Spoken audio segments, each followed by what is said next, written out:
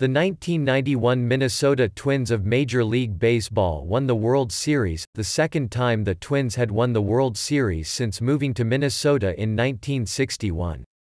During the 1991 regular season, the Twins had an MLB-leading 15-game win streak, which remains a club record. On June 18, 1991, the streak came to an end at the hands of the Baltimore Orioles, but not before the Twins moved from fifth place to first, a lead they would not relinquish until winning baseball's championship.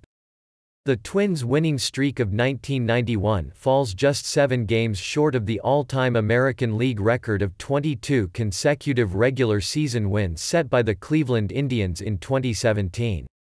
The Twins finished 95-67, first in the All-West, which represented a turnaround from 1990, when the team finished last in the division with a 74-88 record. They were the first team to go from a last-place finish to a World Series championship. They and the Atlanta Braves were the first teams to go from last place to a pennant.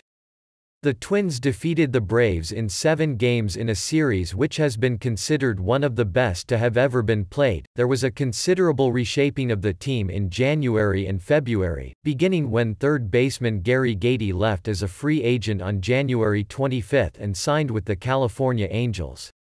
Less than 12 hours after Gaetti's departure, the Twins signed free agent Mike Pagliarulo from the New York Yankees as a new third baseman.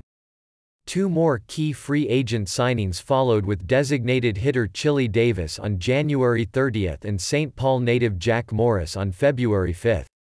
The July 1989 blockbuster trade that sent 1988 AL Cy Young Award winner Frank Viola to the New York Mets in exchange for relief pitchers Rick Aguilera and David West and starter Kevin Tapani proved to be pivotal to the 1991 season.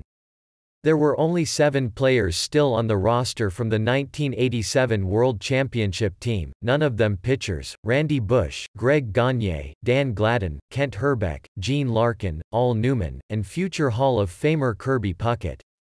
Into this framework, young stars were blended successfully, including Scott Leius to platoon with Pagliarulo at third, Shane Mack in right field, Scott Erickson, a 20-game winner with a 12-game winning streak, and A.L.